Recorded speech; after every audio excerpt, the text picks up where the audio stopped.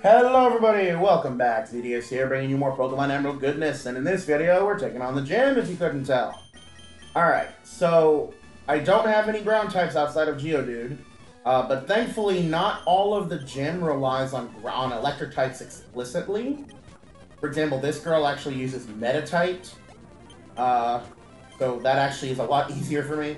You can get away with one of your flying types in this particular gym anyway. Although this guy has electric type, so you gotta be wary of that. But with Curlia's confusion, I'm not really having much of a problem here. And I could probably just frickin'... Oh, the gimmick of this gym is these little electrical fences. You have to hit the buttons, and hitting the buttons will either turn on one set or turn off the other, vice versa. You have to fight every trainer in here to actually get to the end, so don't even bother with not grinding against them. It's pretty much required. Well, actually, no, it's not. But fuck it, we'll do it anyway. Also, I'm already hearing fireworks. Also, a bug catcher. I guess the reason he's in here is because his Pokemon knows Shockwave. So this gym isn't so much an electric-type gym, but a gym with Pokemon that know electric-type moves. And if you're wondering why Metatite might be in a gym like that, it's because Metatite rather, knows Thunder Punch. Oh fuck, I probably should have switched out for that. Don't hit yourself.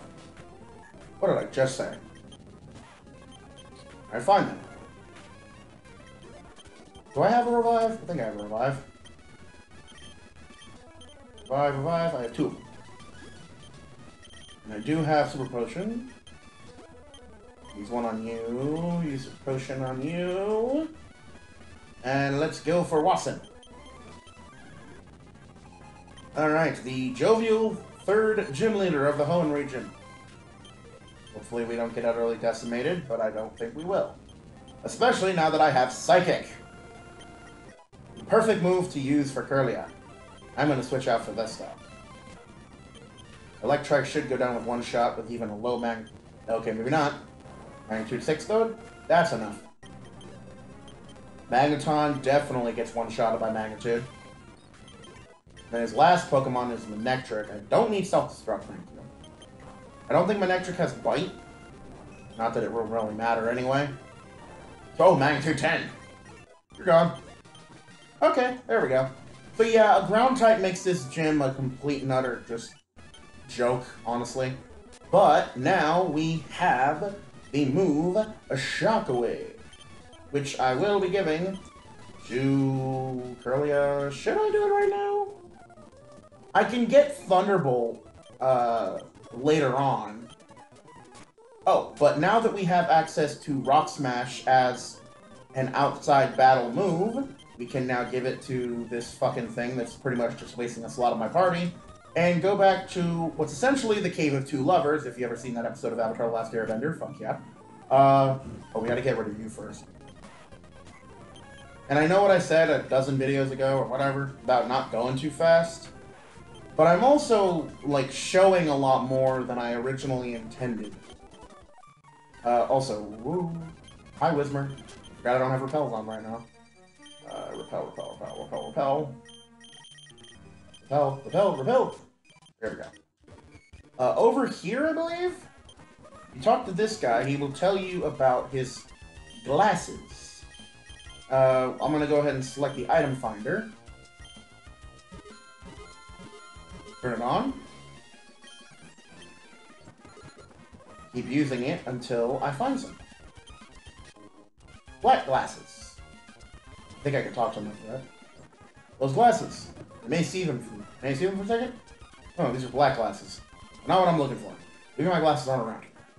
And he just leaves. There's also another item over here, which is an HP up, which is not useful as far as what it actually does, but for right now it could be used to sell to get a good amount of money. But yeah, the black glasses are a held item that increase the power of Dark-type moves by 20%. Definitely something useful if you have a Dark-type user in your party. These two people here, who are on the other side of the tunnel, We have to receive Rock Smash in front of them, and he will give us the Strength HM.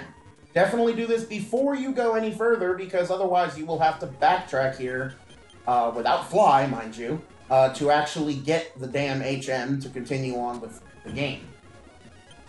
Okay, so we're pretty much giving, like, I'm pretty much giving, like, all of my screen time to, Curlia and Combuskin at the moment. Let's see if we can get Aeron a little bit more in the spotlight here. Aeron's probably a final team member. I usually like to have Aeron on my team for the last bit. And I've always called it Aeron and not Aaron or Auron or whatever. Aeron just sounds more like it to me. I mean, I've met people with the name that, like, that name that's spelled the exact same way and they call themselves Aaron, but Aeron, in the case of the Pokemon, I'm going with that. Metal Claw, Double Kick. Also, I figure I might as well take on the Windstraight family. Not because they're really of any significance, but because they do give us... a good bit of extra experience and the item, the Macho Brace. The Windstraight House right here. We have to fight 4 trainers, a family, mind you, in sequentia. I think that's the word? In sequentia, I guess? I don't know. But they're all pretty pushover trainers. The main reason you fight them is to get the held item, the Macho Brace. Now, what the Macho Brace does is, at a consequence of making your Pokemon slower in battle, it will double the EVs that the Pokemon earns in the battle. So, for example, if a Pokemon gives 2 EVs in special attacks, such as that Roselia I just fought, but your Pokemon is holding a Macho Brace, you will instead receive 4 EVs in special attack instead of the traditional 2. Pretty useful. It literally cuts the time it takes to EV grind in half. But again, considering I'm using Pika Hex, that's not really a necessity at this point. Nor is it even an issue. Also, even with a Lucky Egg, some of these guys' Pokemon are still barely giving me any experience. Oh. Oh, okay. Want to kick my fucking Meditite, or kick my fucking Aeron in the face and kill it? And then you're gonna be a coward and keep protecting yourself, huh? Fine. Get the hell out of my face! Alright. So, I think I should heal. My Aeron is dead, so I'll actually have to go to a fucking Pokemon Center. But yeah, the mother will give us the Macho Brace. At first, when I started playing Pokemon, I had no idea what the hell that item did, and I thought from the description that it was simply an item that hindered your Pokemon. When it said lowers the speed at the cost of speed, I thought that that meant that it makes the Pokemon slower and nothing else. I didn't know that the growth increase meant anything. I'm also going to ignore the publicity people over there because I have no desire to tell them anything about myself. Plus, they're, again, just another free battle experience. Okay, cool, it flashed. Aeron's probably going to be the hardest to evolve. She doesn't evolve into Lairon until level 32. Gardevoir evolves at level 30 and Combuskin at 36. So they're overall much faster to level up to their final forms. Aggron doesn't... You don't get Aggron until level 42. So that is a bit away. Also, real quick as well, in case you are in need of a fire type, this is the route that you are able to obtain a Numel, and a cave that is up front that we will be going into momentarily is where you can acquire Slugma as well. Oh god, I almost got rid of Metal Claw for Roar! I was too distracted. Thank god I hit the B button. Metal Claw is my primary attacking move for Aeron until I get Iron Tail. Even then, it might be even still on her because of Iron Tail's low accuracy. Although Iron Tail has literally twice the power. I can also probably give it Double Edge when it learns that eventually. Alright. So up next, we got a couple rock guys. This guy has nothing but Geodudes, so what do we have for that? Metal Claw. Another Geodude, another Metal Claw. What else? Another Geodude, another Metal Claw. Oh, and I fucking doubled my attack thanks to Metal Claw special effect. I'm also going to challenge this guy, just get him out of the way. We can't go up the ski lift yet. Or, I guess it can't be really called a ski lift, considering it's on an active volcano and not a snowy mountain, but the point is we can't go up there yet because Team Magma's blocking our way. We have to go the long way around to another side of the mountain in order to get them out. In this cave, again, there's more Numels. You can also capture Machop, Coughing, Grimer, and I forget what else. I know Slugma's probably still in this cave. Could not be... I might not be 100% correct on that. But Weezing and Grimer are really not worth it in this game. This game is not kind to Poison-type Pokemon. Or, really, most Pokemon games aren't kind to Poison types. Unless you're Venusaur in Pokemon Gen 1. And I mean, like, Red and Blue, not Fire Red and Leaf Green Gen 1. Although, I have done pretty good work in Fire Red and Leaf Green with a Venusaur before. Maybe I'll do that as one of the polls for the next Let's Play. Get out a lot of the GameCube, or the Game Boy games out of the way. I do eventually want to do... Hold on, what am I doing? Terra Berries. I do eventually want to do, all of the Pokemon games, basically. But that's obviously something that takes a while. Oh, this is a fire guy. The models can sometimes trick you into thinking that you're going to fight one type of trainer when you're actually going to fight something totally different, which I really find kind of annoying, because the trainer model for the Kindler and the Rockstar is the same trainer model, and the Rockstars typically have electric types, and the Kindlers typically have fire types. So you can go into a battle against a Kindler with a water type thinking you're going to be able to take it out easily, and then only realize that it's a fucking Rockstar and then get your ass wrecked. Or you can go into battle thinking that it's a fucking a Rockstar, bringing in a ground type, and fuck their way up 2 weeks from Sunday anyway, because rock types are also, or ground types rather, are also good against fire types. So I guess you're not totally screwed. Either way, it's still annoying. I'm going to be keeping Confusion on Kirlia for a while, simply because of Psychic's much lower power point count. Also in this little house here, this is an old lady rest stop. It's pretty cool. You can just come in here, talk to this old lady, and you will be able to rest up your Pokemon and fully heal yourself, which is cool. This requires the Mach Bike, which I have the I have the Mach. That's correct. I do have the Mach Bike. Let's go ahead and register that then. The Mach Bike is also required to capture Rayquaza in the postgame. Oh, I can't go that way.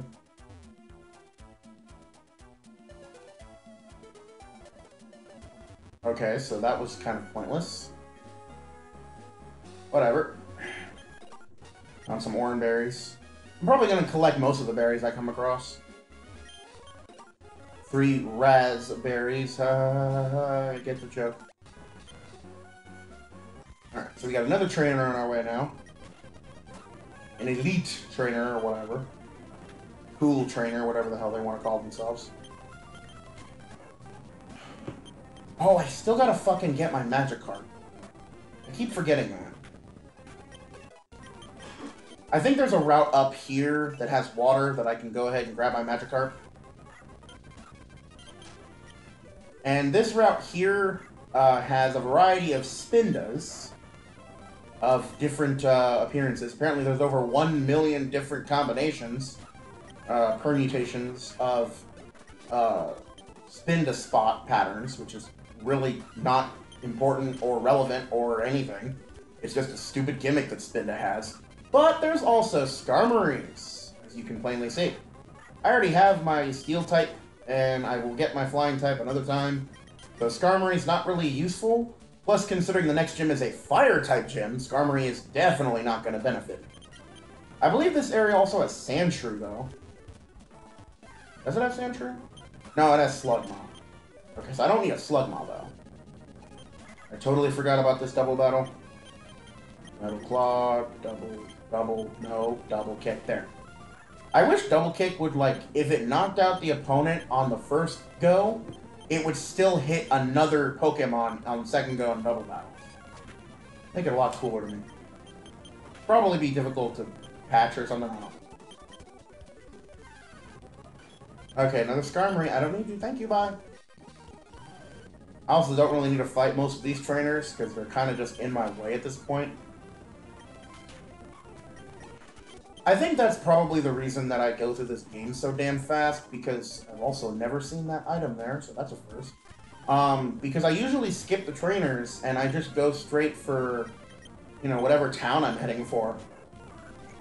You know, because I usually would use, nowadays, I just use PK Hex to get my Pokemon to the level that I want them to be at, so that I don't have to worry about level grinding. Because level grinding is typically what took up most of my time when I was playing the games when I was younger.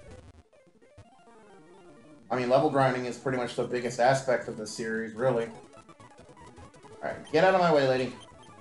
This is Lynette. She is the creator of the PCs. Just cool, I guess. Whatever. Not really important or relevant. But I need to gather myself a water type. Also really fast. Right here, in this little crater here, you can pick up a nugget. But my bag is full, apparently. God, they got rid of that mechanic later on.